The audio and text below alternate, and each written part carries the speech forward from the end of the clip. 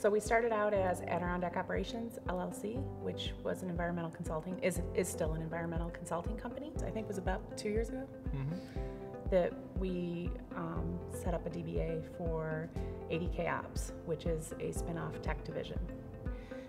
The need for the tech division stemmed out of pain points that we had as part of that business. There are things that we do as part of building inspections that are incredibly difficult to do without good technology solutions. We're really making a lot of progress very quickly, which for me, who's always looking at the bottom line, the budget of how much this is costing us to get the solution we want, this is good. We're looking at the IP as a way of onboarding new users.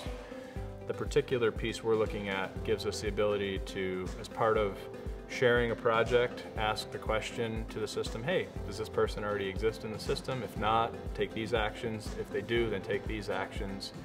And it's a great, way to implement that process. We put out fires all day long. It's the reality of running a small business. And so wherever the fire is, we jump on it. But having that system in place where we're really working towards demo day, I think is pushing us to achieve that goal a little faster.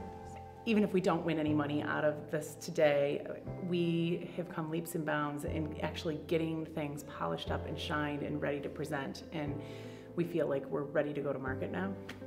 And that's exciting because a month and a half ago we were still talking about getting ready to go to market. The milestone financial incentives are very rewarding. I mean, there's a nice infusion of cash that comes with each milestone that you meet, which is very helpful for any business. And then also, like Marianne said earlier, your company, as it goes through those steps, polishes up its image, its presence, the things it says about itself to the world, and really goes, and I think it's true for a lot of the other groups in the cohort too, from like concept and ideation to a thing, a product, a service, whatever it is that they're putting out there. We're going to continue to refine this and get it out beyond just our existing pool of beta clients and out to the broader architectural and engineering realm, and then beyond that, there's a lot of other wedding planners, builders, designers that this has relevance for. We want to get it out